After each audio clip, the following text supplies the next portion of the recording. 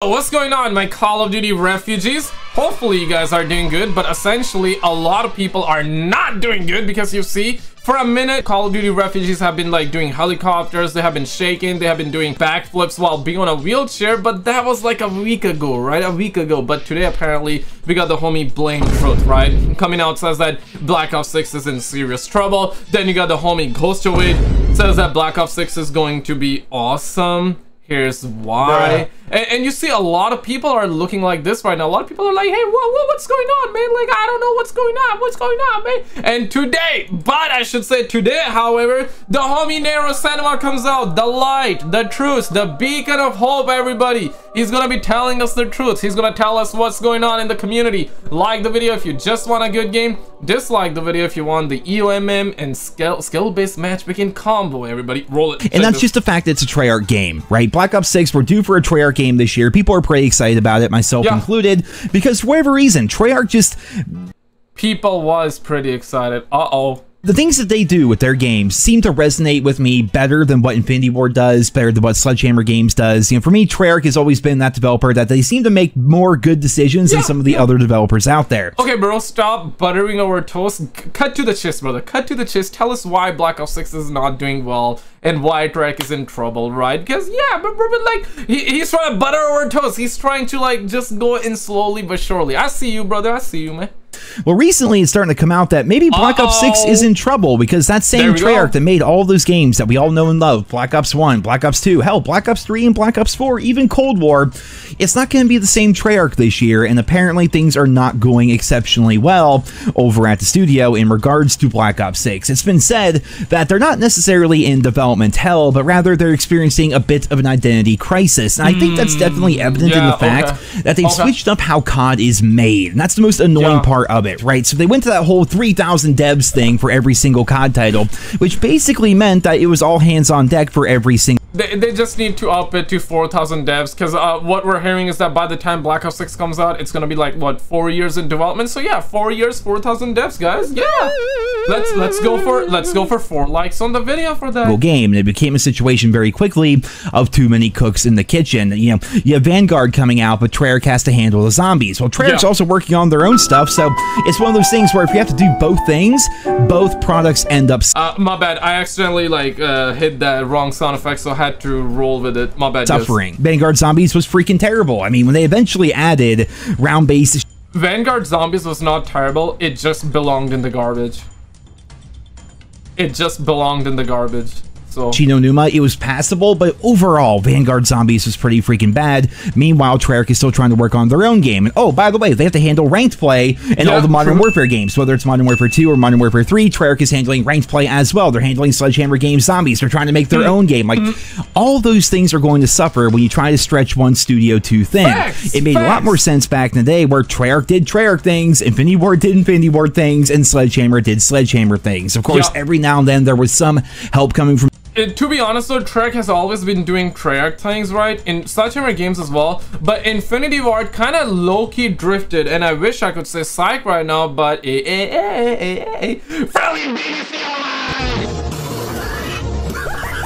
right, like they really did drift and they started doing like different kind of stuff. That's a real bundle, everybody. That's a real bundle they did in Call of Duty Modern Warfare 2022, my bad. Modern Warfare 2022, right? Like, yeah, in different studios, we had what we would call support studios, like Raven Software. We had Neversoft eventually coming into the fold, and a number of other studios out there. But with how they're making COD now, it just seems like they're stretching all these studios so thin that no game really has that unique identity that the other games ended up having. I definitely think it's a big problem with COD, and apparently Black Ops 6 is suffering when it comes to that. I saw a video today. It was recommended to me. I saw it in my sub box that people are talking about on my Twitch stream as well from Blame Truth.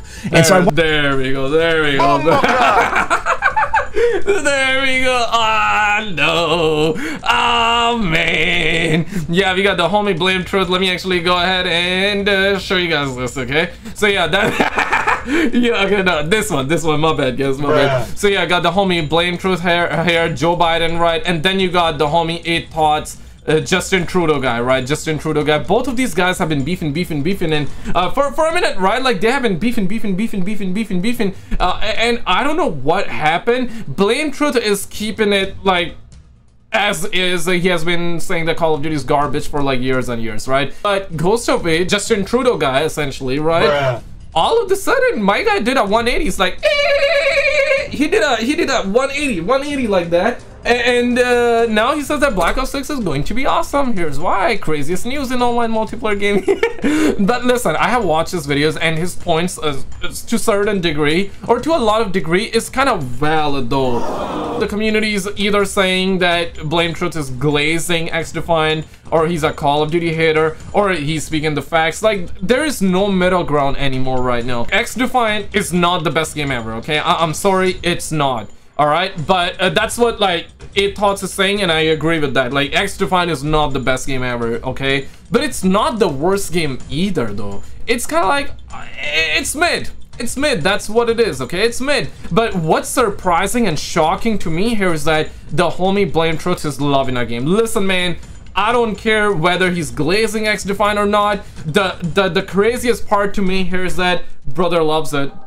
Yeah, he's loving a game, and that's my very first time I'm seeing Blame Truth like a game. So I'm happy for the fella, man. I'm happy for the guy, man. I mean, damn. And you see, I'm happy for 8Thoughts too, that he found his love, you know, Call of Duty. He started liking Call of Duty as well, man. So I'm happy for both of these fellas, bruh. You feel what I'm saying? I'm happy for both of these lads out there. Like the video if you're happy for them too, man. Like, I see you guys always saying that, yo, Blame Truth made that video, yo, SKizzle, you gotta make a video on that. Oh my god, like, 8Thoughts making that video, bro. Oh my god, you gotta make a... Nah, bro, like, I'm happy for both of these lads enjoying the games that they like, man. You feel what I'm saying? Like the video if you like them enjoying the games too, bro. Watch the video talking about these DMs that were coming from what he says is a very reputable source, and if BT believes it's a reputable source, I'm just going to take it at face value. I have no idea who this person is. I didn't get any DMs or anything like that. But in those DMs, which he shows in his video, it's revealed that apparently Black Ops 6 is going to be stealing maps from Sledgehammer Games. Like, the reason why Sledgehammer Games is leaning so much into the Vortex maps with Modern Warfare 3, and we're going to get those cel-shaded map variants and things like that here in Season 5 and subsequently eventually in Season 6. Well, the reason why they're doing that is because Treyarch is stealing some of the maps that Sledgehammer Games had planned to release for Modern Warfare 3.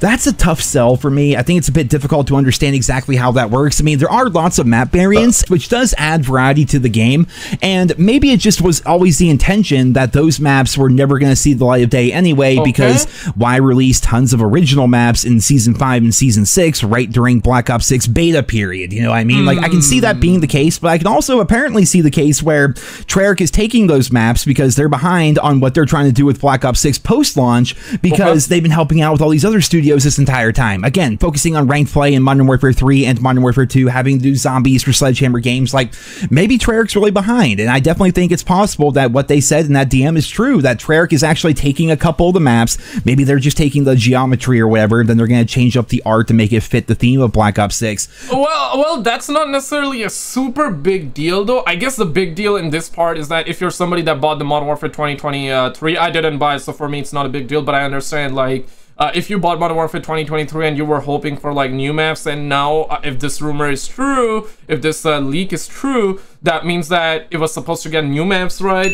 But now it's not gonna, and whatever they were working on is gonna go in Black Ops 6, because hey, shocker, shocker, every year we got a new Call of Duty game, right? Shocker, shocker. I mean, if you were expecting new maps in Modern Warfare 3, I mean, come on now, man. New maps? What are those, man? What are new maps? I don't even know what new maps are anymore in Call of Duty, man. So, but reportedly, Treyarch is taking maps from Sledgehammer Games so that they can release them post-launch within Black Ops 6, which is freaking crazy if you ask me. It was also said in those DMs that doors not only are going to be making a return, but there's going to be like doors on Nuketown within Black Ops 6. Hey, time out, tranquilo, papi, tranquilo, what? You suckers crazy? No, man, say you swear to God, bro. If these suckers put doors on Nuketown, I wouldn't do anything, but like, but you see what I'm saying, right? Like, yo, imagine, this is by the way, Unreal Engine footage with Nuketown, right? This is concept art, but could you imagine, right? Like, you walk up the stairs, like, tuck, tuck, tuck, tuck, tuck, tuck, tuck, tuck, tuck, tuck, tuck, tuck, tuck, tuck. And all of a sudden, you see a door, and you have to knock on the door like this. You know what I'm saying? Imagine, man, like it's Joe over, man, and quite literally, it's Joe over. I'm in Canada, by the way, like, but I've been hearing Joe Biden kind of like step down, right? So it's literally Joe over. Which, what the hell, like, why would Treyarch want to do that to one of the most iconic maps in COD history? Since the original Nuketown, which dropped in 2010, which, by the way, was 14 years ago. Nuketown is tried and true. People love it. You know, they've changed up a couple of little tiny things about the map, but overall, it's never really changed. Yeah, they changed a little bit, but now it's time to add a little bit more, guys. It's time to add. And guess what? Guess what they're looking to add? They're looking to add doors, man. I can't, man. These suckers need their ass beat up in GTA 6. And now they're talking about adding doors to it. Like, just picture that for a second. You'd have 3 doors on the downstairs at the minimum of both buildings, and then maybe a couple more doors upstairs going to the back porches and everything. Like, who would that be for? Why would they possibly end up doing that?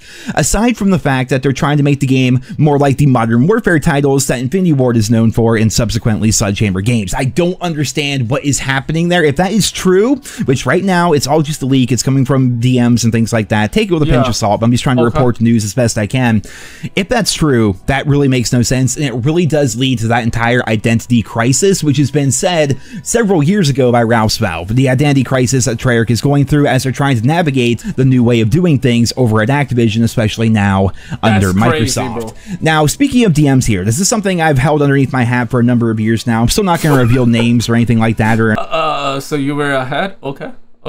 I mean, metaphor. I get it. Come on, guys. I get it. But not even show the messages or anything. But years and years ago, I received a DM from a very prominent member of Treyarch, somebody you might recognize if you saw their picture. This person reached out to me years ago. It was actually around Thanksgiving. I remember specifically, I was at my mom's house. We were watching football or whatever, and these DMs start coming in. And in these DMs, it was from a Treyarch developer, and they said that they had been linked to my Blackout is Better Than Warzone video, or one of the videos I've made, which there's been a ton, where I talked about how I personally believe Blackout was better than Warzone. And in those DMs, that person revealed to me a lot of the behind-the-scenes stuff that goes on at Treyarch under the old regime at Activision.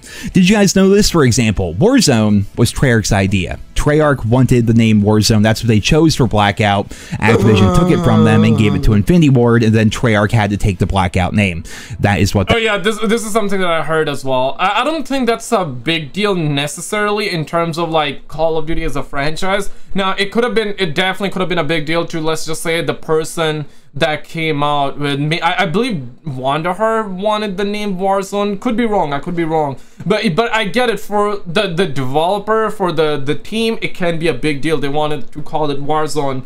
And Activision is like, nah, bro, like, we're gonna call it Blackout. Ultimately, I feel like that the name Blackout goes well with the franchise like Black Ops. So that's just my personal opinion. But I totally understand if the devs, the team that were developing it at the time didn't want it to name Blackout and they wanted to call it Warzone. Okay, on that, I understand. But, like, generally speaking, that's not necessarily a big deal. But, however, I would like to see Blackout 2. I would say Blackout 2 over Warzone, absolutely. That person told me, who was a Treyarch employee.